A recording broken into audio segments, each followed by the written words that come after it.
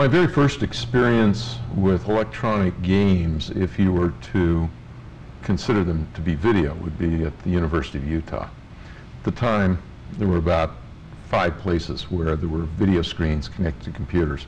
The University of Utah happened to be one.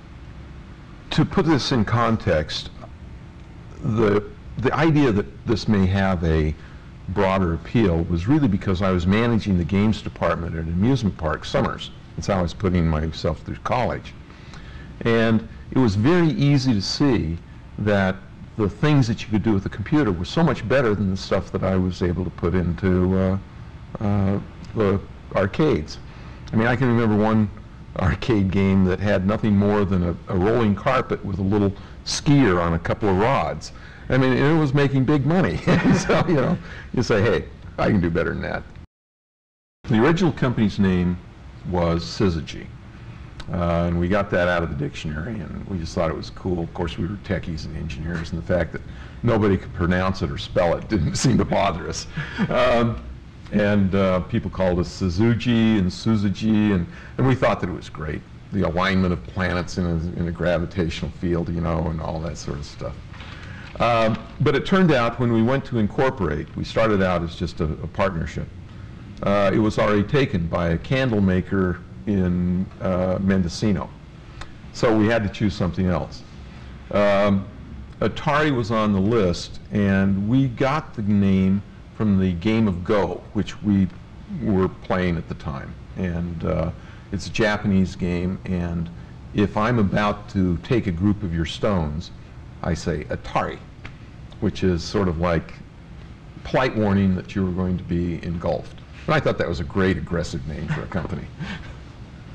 Syzygy was started in my daughter's bedroom. Computer Space was actually done in the daughter's bedroom. I had a 3-bedroom house, and I had 2 daughters. So I just put the 2 daughters together and turned her bedroom into the lab. The first game that I did was a game called Computer Space, which was loosely patterned off of the game that Steve Russell did on the PDP-10 at MIT, which sort of went like wildfire throughout the computer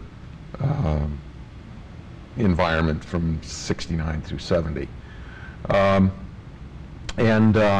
It was a flying saucer and a rocket ship, and you'd fly around and you'd use Newton's first law, and you know, it was cool. And all my friends loved it, and all my friends were engineers. People ask me, did you ever think it was going to get this big? And it was difficult to quantify what big was in those days. Yeah, you were doing millions of dollars in sales and that sort of stuff, but in reality, you didn't have a frame of reference. But I can remember driving in one morning and seeing this parking lot, and we'd outgrown the facility, and we had cars parked up and down the street, and the parking lot was completely full and double parked. And I thought to myself, you know, indirectly,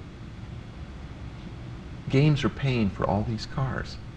And somehow the physical actuality of a car, and knowing how much that was, and there were so many of them, it was that was kind of a defining moment, because I can remember I said, wow, we've created a monster here. Atari was able to attract the best and the brightest. And you'd get in a room with some of these guys, and the synapses were, I mean, there was almost electricity in the air. And it was such an exciting thing to go after the best and the brightest and be able to bring them in. Because this was at a time in Silicon Valley where everybody was going to the bare cubicle and that sort of thing. We put in offices and hot tubs and various things. Well, it was very, very interesting. I mean, it was the early '70s in Silicon Valley, in California. A lot of hippies and rock music, and we were very young. And it was a kind of, in a way, we decided that it was going to be a little bit of a social experience, or experiment. And we had all kinds of company benefits and parties and things like that. I remember that when we went to get health insurance, that the health insurance guys had never seen a demographic that was so young. I mean, Al Alcorn was 27, I was 29, and I think the oldest guy we had was like 38, and a lot of our line workers were 17, 18, 19, and so they just never seen that kind of demographic in a company of, I think we're up to 200 employees at the time, 300, and so we got this, you know, we got dental, we got the eyeglasses, prescriptions for virtually nothing because of the statistics. But they made one mistake. They put in orthodontia. And so many of the girls on the line were young enough, they said, I've always wanted to get my teeth straightened. And so I looked out one day and the whole line was sporting new braces. Atari grew without venture capital. We didn't have a penny of venture capital until we were about 40 million in sales. And so as a result, we were constantly out of money because we were, you know, collecting money and paying, and I literally sweat every payroll because, you know, you'd say, do we have enough money in the bank for payroll? The answer was no. Who can I call up to collect some bills? You know, and it was just a fight and a push and a fight and a push. And I actually think that I wouldn't have sold Atari if I'd have just taken a vacation. But I was tired. You know, it was a fight, it was a struggle, and all of a sudden somebody comes along and offers you more money than you ever thought you were going to be worth, and you say, why not?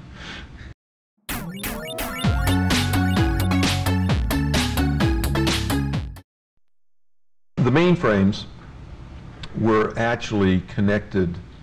There were 4 places in the world: MIT, Stanford, University of Utah, and the University of Minnesota.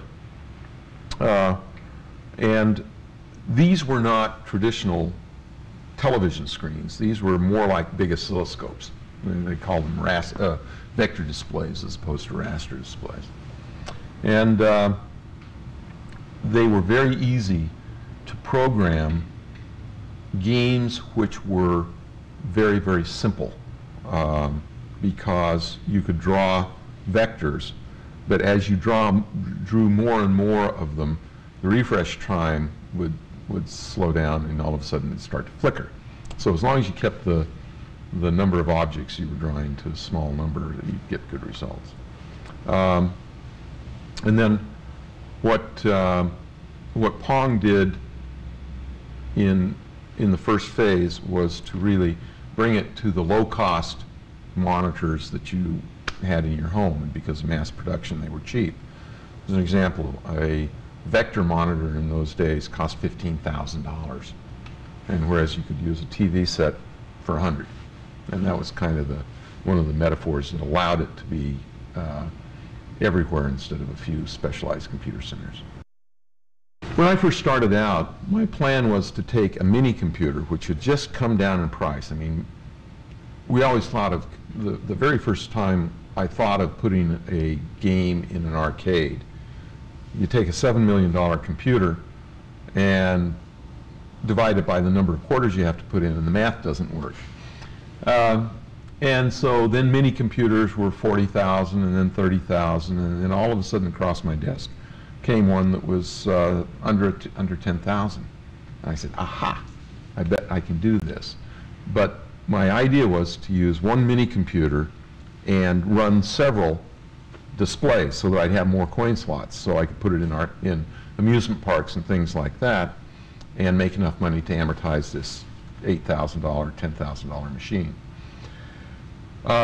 What happened was I kept running out of cycle time. The computers were just too slow to keep all the, I think we were starting out with 6, and then I went down to 5, and then went down to 4. And if I went down to 3, I knew that the machine couldn't make enough money to really pay for itself. So that was kind of a watershed. So I had to get it to work with 4. And so in order to do that, I had to keep making the terminals smarter, have them do more of the work. For example, in computer space, there was a star field. Well, you chewed up a lot of compute time if you calculated the star field by itself. So I just figured out a way to put random dots up, and it didn't correspond to any known galaxy, but hey, it's okay. And things like that.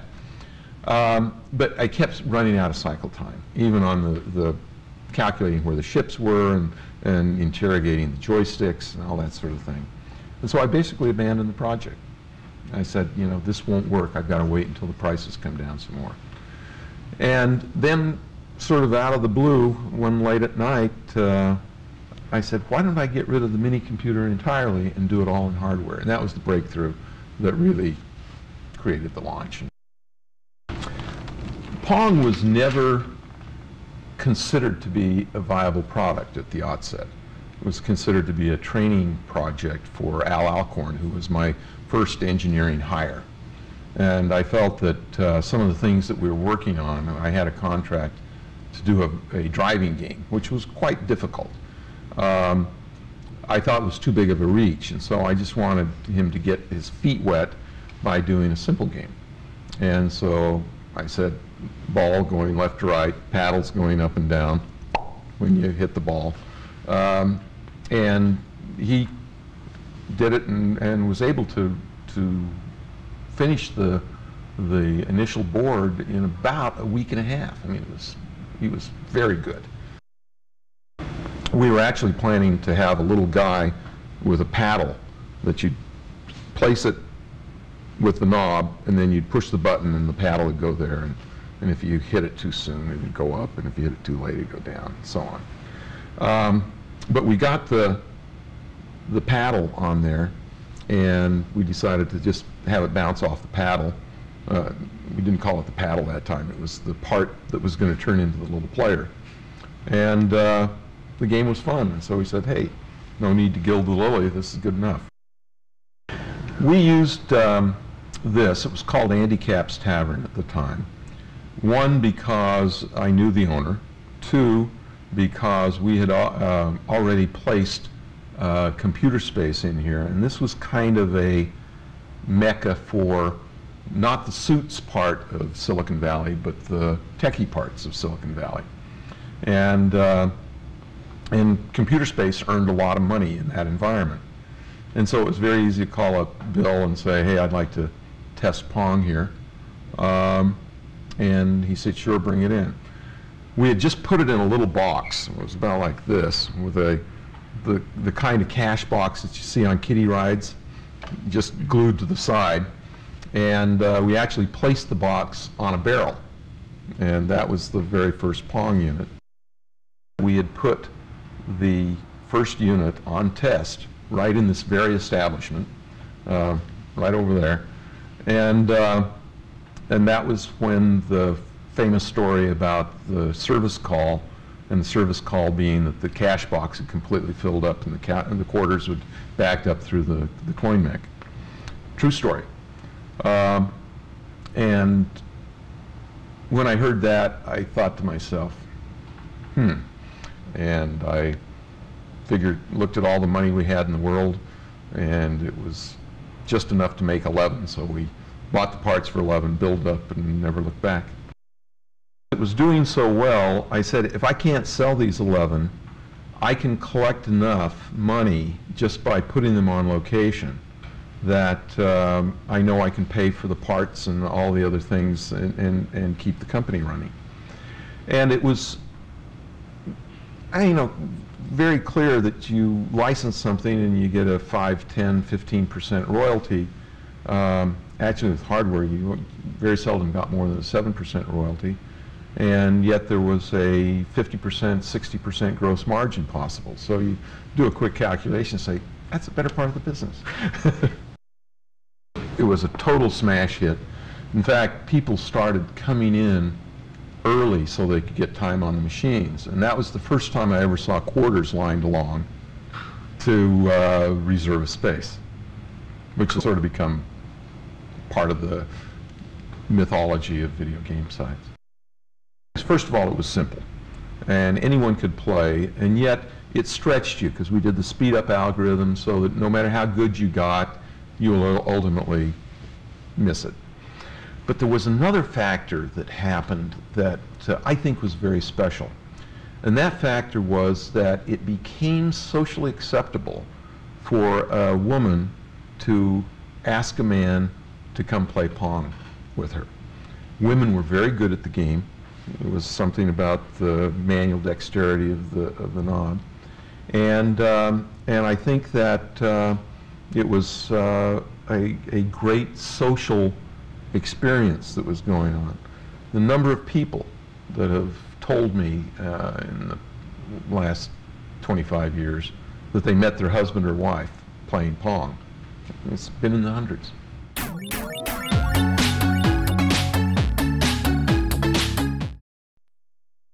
It turned out that if you had something about the mass of a pool ball, which of course you never have in a bar, and you hit the third bolt down on the left side of the coin mech, it would set up a harmonic vibration and you'd get a free game.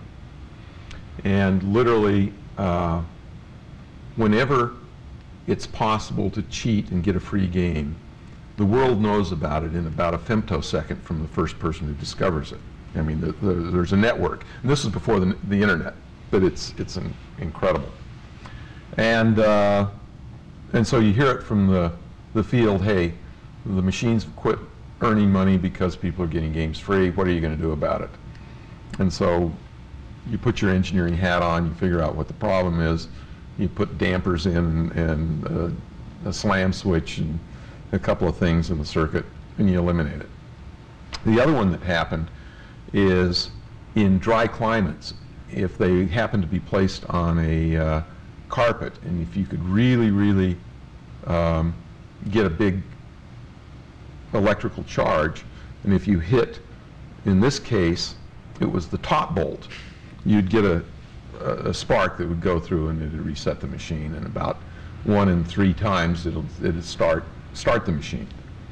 Well, we saw people doing what became known as the Atari Shuffle, and if the place didn't have carpet, they would put on nylon jackets and rub against each other to get a charge up, and that was a much harder one to do because these high voltage things would go all throughout the digital stuff. We were able to get that one solved as well. There was a very clever system in which the guy running the machines found that the counter had counted coins, but when he'd look in the cash box, there'd be nothing there. And one time he noticed that there was a little bit of moisture in the bottom, and so he staked out the machines and found out that some little kids, some 9, 10 years old, had taken modeling clay, made impressions of quarters, filled them with water, and then put them in the freezer with a little bit of sand or other things to make them a little bit heavier. Then they put on their wagon an ice chest, went down to the local bowling alley, and they would quickly run in with these little discs of ice, put it in the coin mech, and it had triggered a free game.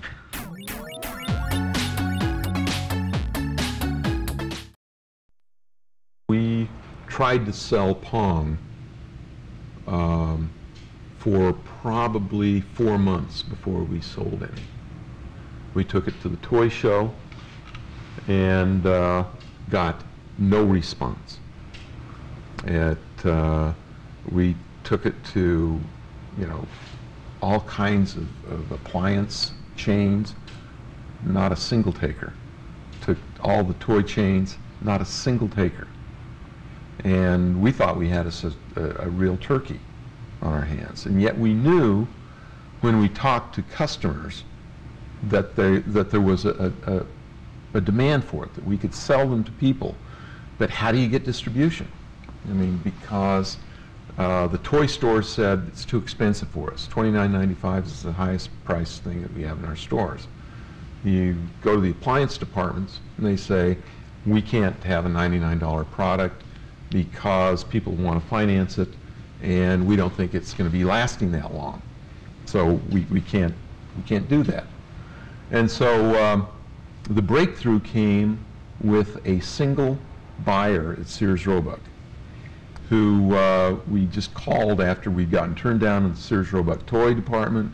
We got turned down by the Sears Roebuck compliance department, and he'd heard about it. And he said, and the previous Christmas, he had done a big job in home pool tables.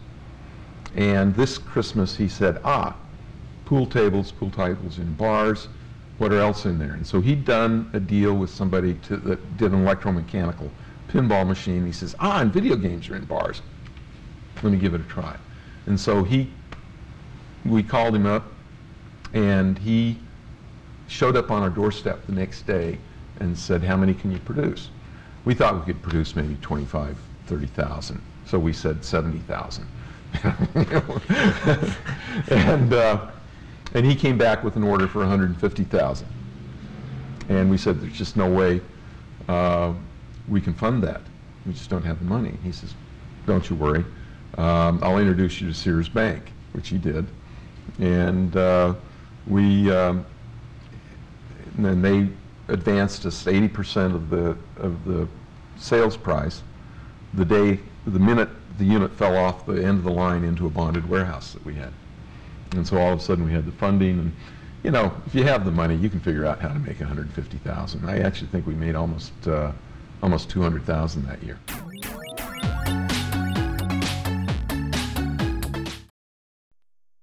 In terms of game theory, the figure of merit of a good game is minimum rules, maximum richness.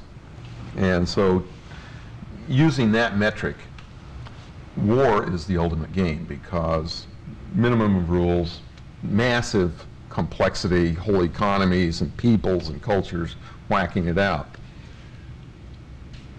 If you take the next best metric for game playing, it's business, where you have tremendous complexity, keep score with money, market share, what have you, and it's really fun. And being a game player, looking at strategic as well as tactical decisions in business has always been really a lot of fun. A lot of people wondered why Atari with the 2600 was able to dominate the market so completely and so totally. And one of the reasons was that the consumer game space required in-channel capacity, which was a relatively trick technology at that time. Used, small scale, had to be able to do very small etchings, and so at the time there were only 5 companies in the world that could do it, that had an in-channel process. So since we were the first, I went around and I cut deals with every one of the in-channel houses to make me the next generation custom chip for the next generation Atari 2600. And these were exclusive.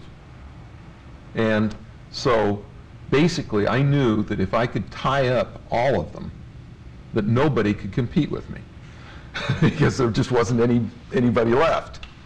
And so, and it was costing us like $50,000 to $100,000 a year.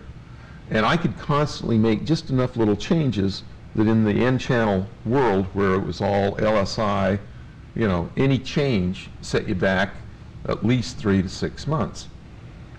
And so I felt as long as I could keep this shell game going, it'd be really great, and I'd have totally isolated and dominated the marketplace.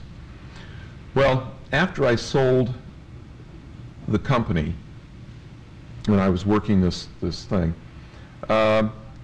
people say, why are you doing this? You only need one next generation.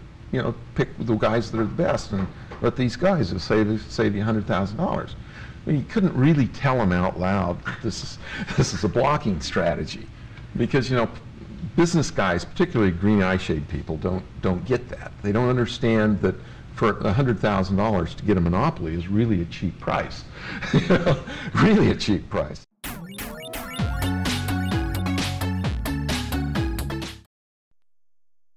Well, if not me, somebody else would have, maybe a little bit later. But I think that in some ways it was serendipity. I think I happened to have an engineering degree and have video computer experience simultaneously with working summers at amusement parks, so I knew the economics of the business.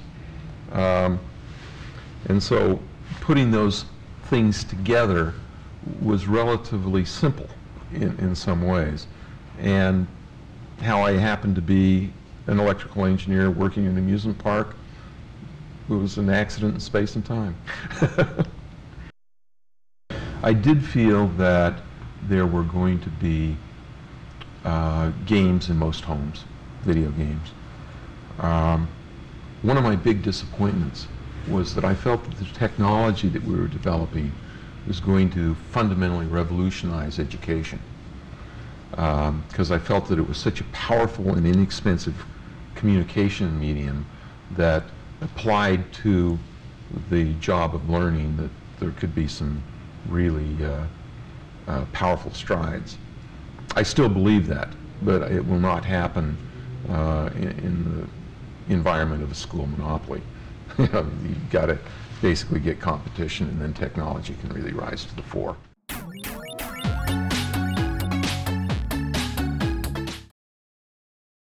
I think that whenever you go back to places that have historical roots for you, it allows you to sort of vicariously relive some of the past fun times that you had. I mean, these were heady times.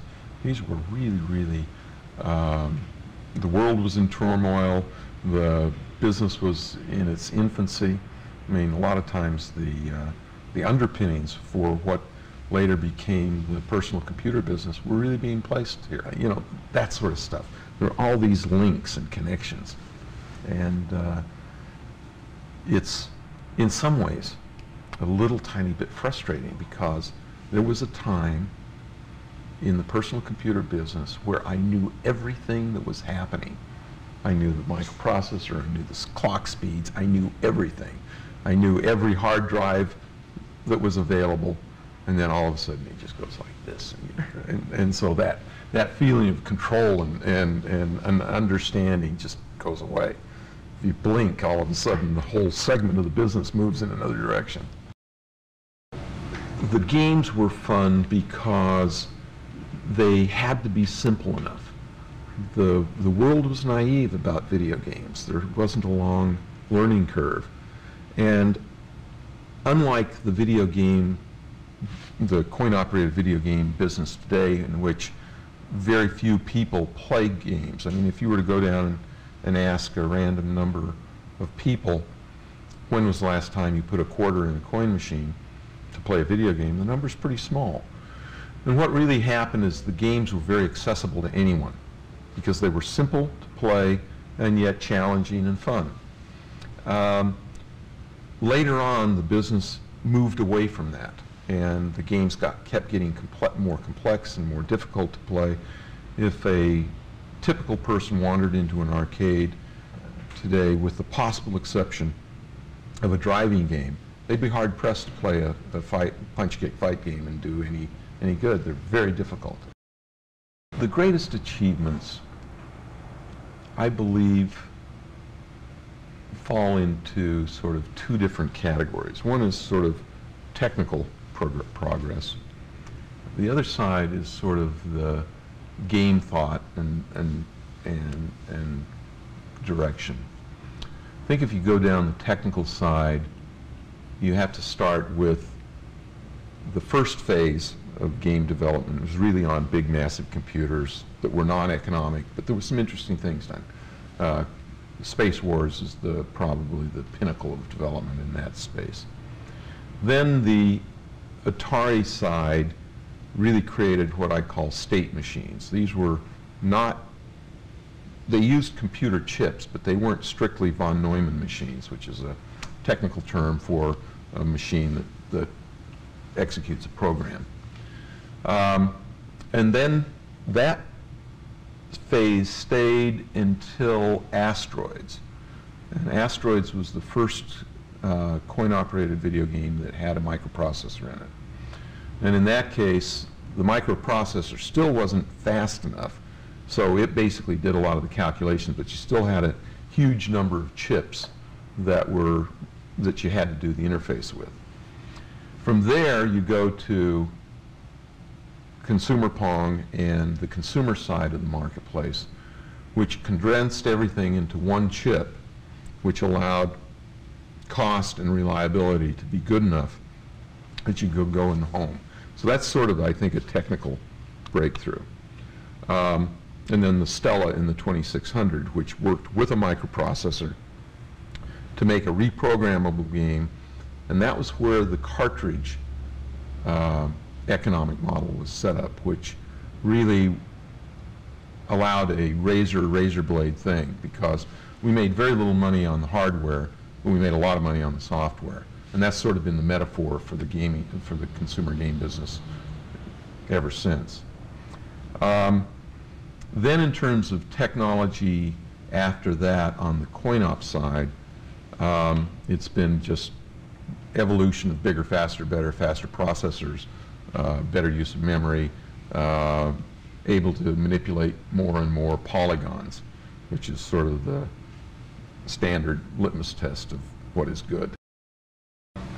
If you climb over on the software, the entertainment side, you sort of go from what I'd call primitive black and white kind of boxy stuff to the point where you now are creating pretty realistic objects.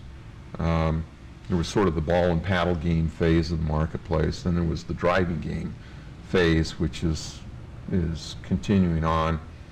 And then you got into a point in time where there were these object games, these puzzle games,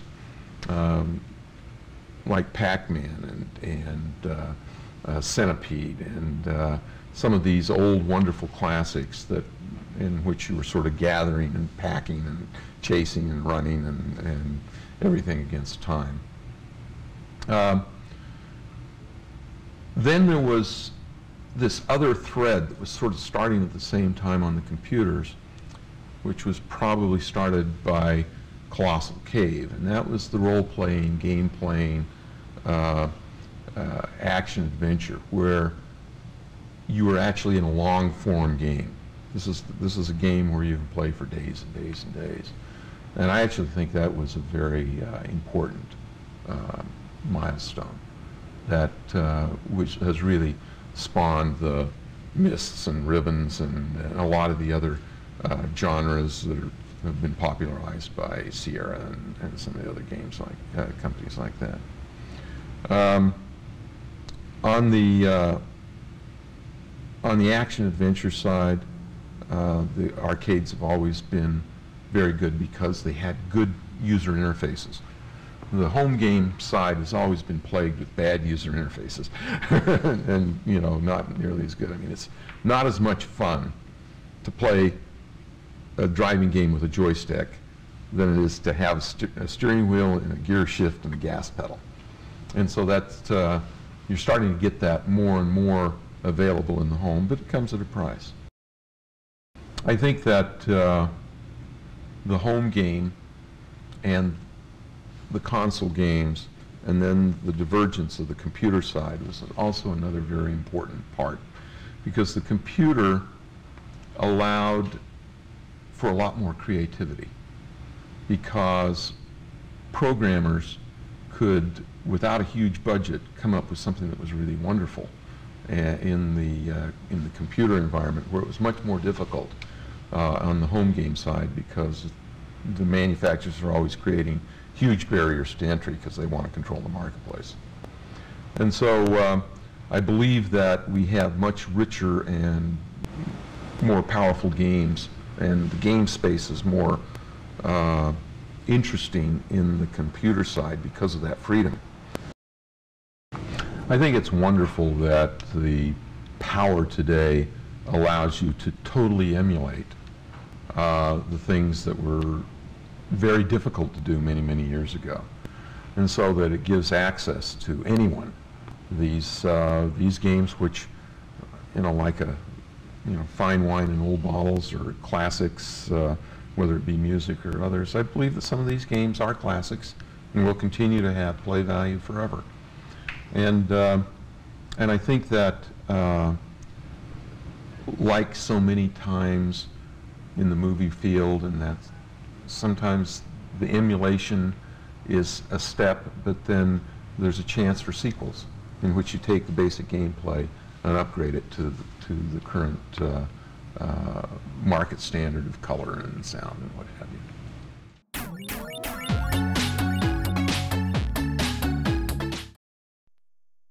My favorite game of all time? Go.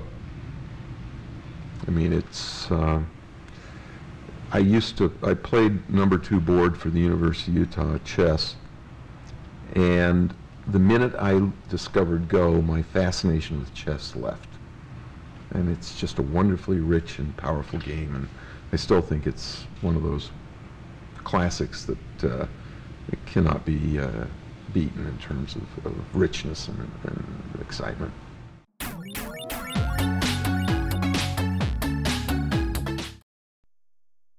The 4004, which is the Intel first microprocessor, was so slow. I mean, it was the first one, and it couldn't possibly have run a video game. And I think that it was invented just a couple of years after. But there wasn't a single microprocessor in a coin-operated video game until 1975, 76. So we built a lot of video games in the interim. And these were all state machines.